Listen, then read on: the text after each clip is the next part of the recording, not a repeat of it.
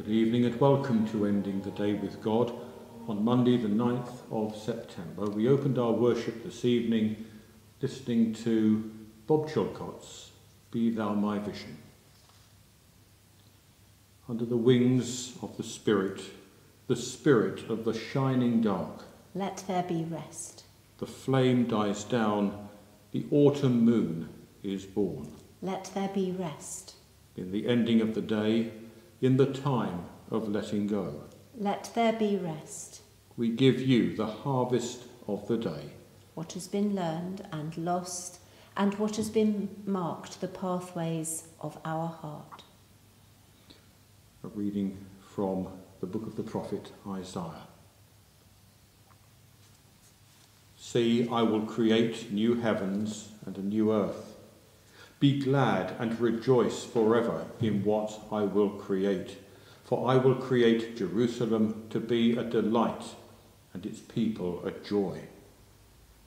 They will build houses and dwell in them, plant vineyards and eat their fruit. No longer will they build houses and others live in them, or plant and others eat. For as the days of a tree, so will be the days of my people. My chosen ones will long enjoy the work of their hands. They will not labour in vain, nor bear children doomed to misfortune, for they will be a people blessed by the Lord. Thanks be to God.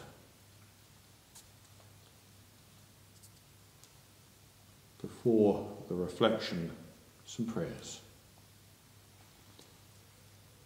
We pray for a humbler knowing for our hope to come from those who experience poverty and persecution. May they live and sing aloud. We pray for a deeper presence for all who are struggling in life to find a place to shape a voice that is their own. May they live and sing aloud. We give you the harvest of the day.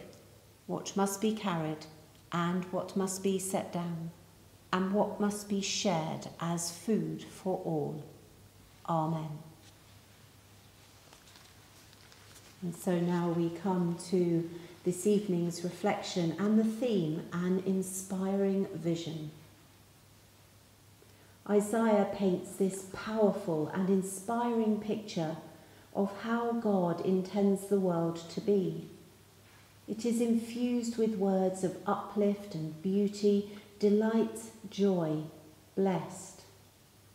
Yet it is rooted in the experience of poverty shared by millions across the world.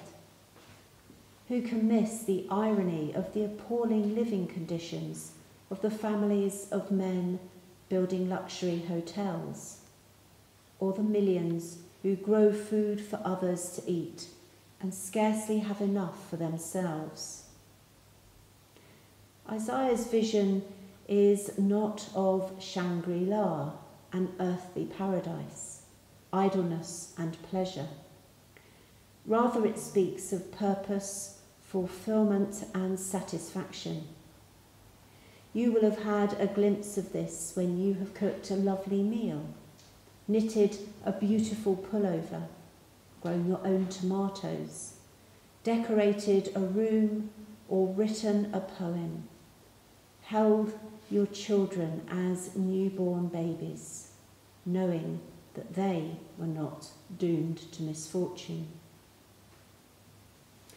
Count your blessings, wrote Johnson Oatman in his 1897 hymn. It should have a sequel. Share your blessings. Then there will be a harvest of righteousness. This vision from Isaiah was not given so that we could sit back, relax, and wait for God to deliver on his promise. It is like the picture on the jigsaw puzzle box, a guide to how things will look if all the pieces are set in their rightful place. If we can live in such a way that we put just one piece in the right place in God's jigsaw picture of joy and perfection, what a privilege and what an opportunity. Lord, keep inspiring us with your vision of how the world should be. Amen.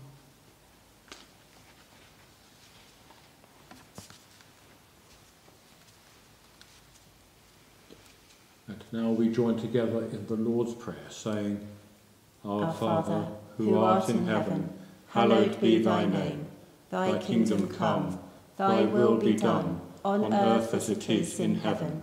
Give us this day our daily bread, and forgive us our trespasses, as we forgive those who trespass against us. And lead us not into temptation, but deliver us from evil. For thine is the kingdom, the power, and the glory, for ever and ever. Amen. Keep us, Holy Spirit of air, under the shadow of your wings. Keep us, Holy Spirit of earth, in the darkening of your trees. Keep us, Holy Spirit of water, in the stillness of your depths. Keep us, Holy Spirit of fire, in the embers of your heart. Amen. Let us face the dark without fear. It is the night of creation, the night of birth. Let the divine darkness bless us, and the Christ light guide us, now and always. Amen.